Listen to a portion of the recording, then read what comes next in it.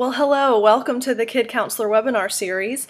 And as you know, as I am a play therapist and a child advocate, I'm always looking for things that are relevant to kids and that can help parents and try to bring them attention and give my readers something to know about. So in the last few years, I've been noting a lot of talk in the news and media about the STEM topics and about how there's a growing concern over the lack of interest in those. And if you haven't heard about STEM, it is an abbreviation for science, technology, engineering, and math. And so as parents, you know that math and science are more important to our kids and our future and our country than ever before. And even if you skated by in geometry and calculus and all of those things with no interest in pursuing it as a career, you want your kids to have a more solid foundation than you do. So with STEM topics in mind, I met a woman a few months ago who runs a business focused on teaching STEM topics in a really unique and creative way. And so I was happy to find out that she was local and that I would be able to do an interview with her, and I thought the information would be beneficial to you as my readers. So during this interview, you'll be able to take away three major things: how STEM topics benefit kids, how you as a parent can engage with your kids in STEM topics about science and math specifically, and where you can find out more information about STEM education and programs. So let's go ahead and introduce her. Her name is Christiana Mosley. She's the director and owner of Tampa, Florida, Bricks4Kidz location. So Christina, welcome. Thank you for being with me. Thank you. Thank you for having me. Sure. So please tell me who you are and what you do.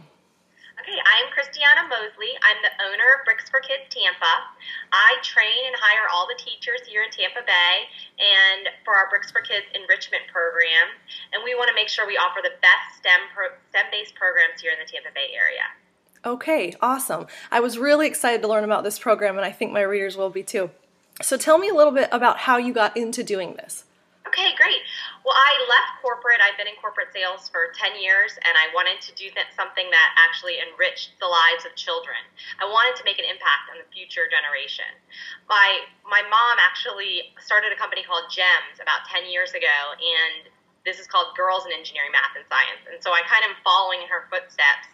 She taught Lego and robotics classes for over 10 years in my hometown of Herndon, Virginia. So I feel like I'm doing something that's actually following my mother, which is really cool. That's very special, right? And especially when it focuses on kids and probably your influence for her being a teacher when you were growing up too. So, okay, when I ran my practice, I always had a few favorite stories about special clients.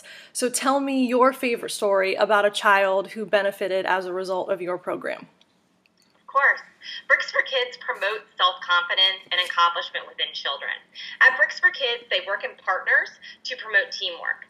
Some kids will work with a partner that actually likes to build more than they do or will kind of dominate the build. So one time, a child that was in my class that was at the end of our 8-week session was with this one child the whole time that dominated the build. And the last class, he wasn't there. So this child was building by himself, and he was a little nervous and scared. And I told him, we can do it. We'll do it. And he did his build all by himself. I helped him with a couple little parts, and he was so proud of himself. And he said, Christiana, I can't believe I built this all by myself. It was such a great accomplishment, and it just made me feel so good about the Bricks4Kidz program. This is what Bricks4Kidz is all about, is really teaching these kids self-confidence and also the STEM concepts. Absolutely. And I think even for child therapists, it's always beneficial when we can see that children have learned that they are capable and that they are able and that if they believe in themselves, they can achieve great things. So that's really exciting. And I'm always looking for ways to build better communication and bonds through mutual respect and understanding between parents and children. Do you notice that parents are able to connect or relate to their kids through science and math in your classes? Yes, 100%. I believe children and parents can connect over any hands-on learning. I have seen children bond with their parents who themselves played with Legos when they were children. Mm-hmm. It's really interesting. My husband and I just took our son to the Lego Discovery Center in Orlando last weekend, and the two of them have had so much fun building together, and I can see how my husband's experience as a child building with Legos carries over into playing with our son, so that's really neat. Your center's tagline is Build, Play, Learn. How do those elements help cultivate passion for STEM topics? Well, STEM, science, technology, engineering, and math, are tangible areas of learning. Bricks4Kidz is a disguised way of learning. Kids benefit tremendously from our programs. They learn spatial awareness, fine motor skills, critical thinking, and problem-solving skills. While they're having fun, they're acquiring STEM skills. That's interesting. That's very similar to play therapy too, because I often tell parents that they don't realize the therapeutic value of their play. And so I would think that it's probably the same thing. They don't understand that it's learning even though they're playing. So in terms of child development now, foundations for social and emotional and behavioral health need to be established very early in life, early in childhood. So why is it important to develop a science and math background early? I feel that the well-versed background in science and math holds the key for our future generations, and especially considering the up-and-coming job market trends. If we find a way to implement science and math alongside of language and arts, we're preparing our children for a brighter future. And I think that's been the growing concern of, other countries where we have consistently been the pioneers in those fields. Other countries have really started focusing on those areas, and we have not so much. So I think it's really crucial to identify that and to help, move children in that interest at least, even if they don't pursue it, but just to give them that well-rounded background. 100%.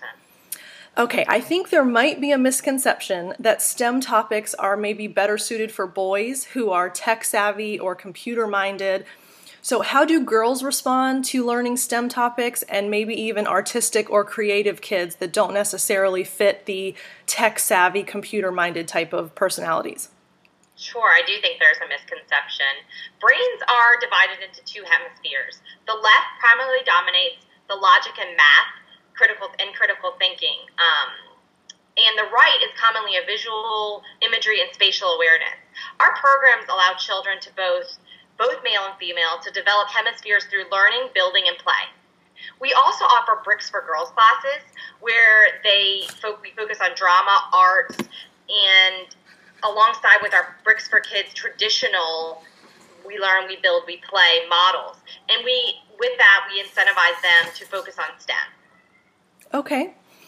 So what do you say to the parent who feels that this might turn their kid into a geek? I would ask them why. Parents should feel that their children are not going to turn into a geek, but they're going to observe, they're going into the future, and the future is going to be based around STEM and science and technology and engineering and math. And these skills are going to be prized in the future. I mean, they really are going to be the jobs that are the most, they're going to be the ones that are out there the most, and they're going to be the ones that are probably the most high paid. Sure. And I actually read an article recently that said that the job market is leaning more toward people coming out of college who also have those language arts and relational and social benefits as well, but that they have that well-versed background in the STEM topics. They want a fusion of both. And so I would argue that giving children a focus in STEM, they're obviously going to learn the language and the social and all of that as they grow up, but really focusing on the STEM can be very helpful in the job market in the future. 100%. Okay. So in my field, play therapy has found to be universally helpful, even though there are certain conditions or qualities that make it a better fit for some more than others. Are there special populations of kids that seem to really thrive or benefit from using STEM topics? 100%. Our STEM programs are proven to benefit the children that have ADHD, Asperger's, autism, and all learning disabilities. Hands-on components of STEM provide the necessary focus and accomplishment that children from disabilities will benefit from. Okay, that's really helpful to know, especially for parents that have children who fit into those categories. And when I think about my play therapy toolbox, if you will, I have a few go-to favorite activities that I love to use. Do you have a favorite science or math technology activity to do with kids, and what activities do kids respond to best? Well, I would say anything and everything Lego related. I am the Lego lady. But this does engage them and draws parallels between learning and play, which is so important. Okay. And so for parents who were not good in science and math themselves, how would you encourage them to overcome the resistance to focusing on the STEM topics that may make them feel inadequate or uneducated with their kids? I mean, face it, no parent wants to feel like their child knows more than they do. So for those parents who struggled with those topics, how do you encourage them to get involved in the STEM topics? 100%. You need to learn with them. It's never too late to integrate STEM into your daily ritual. STEM teaches critical learning skills and problem-solving ability. The foundation of STEM, sequencing, order of operations, development, expansion, growth, are all fundamental components of raising children. I agree. And that's a very interesting connection that can be made too. So I'm always trying to find new ways to help parents feel confident in their interaction with their kids, no matter the topic, whether it's parenting, STEM, whatever. So what can parents do with their kids at home to encourage interest in STEM topics? Well, I would say participate in hands-on activities that promote focused concentration. For example, puzzles or creative science experiments with household ingredients. There's a lot of things out there. I mean, definitely doing things with your children rather than watching TV with them. Sure. And maybe even helping them to call attention to the connection between things and how things work together. I think the integration of the STEM topics is so important because it's very difficult to understand math without science or engineering without technology. And so even helping them form those connections and fusions of those topics might be helpful. 100%. Okay. So briefly tell me about the Bricks4Kidz program and what your center offers. Okay. Well, Bricks4Kidz provides an extraordinary atmosphere for children where we learn, we build, we play with Lego bricks. We build our bricks with our proprietary model plans that have awesome, fun subjects such as space, transportation, and amusement parks. These plans are designed by engineers and architects. At Bricks4Kidz, we believe that children learn best through activities that engage in curiosity and creativity. At our center, we offer Parent and Me classes, enrichment programs after school and on weekends, pre-K programs, birthday parties, summer camps or seasonal camps, and kids' night out events. Our center is really a creativity center where the children can learn, build, and play. And we do a lot of different things also with Lego and with arts and different things. Okay, great. That sounds like there is a lot to offer. And where can parents go to find out more information about Bricks4Kidz?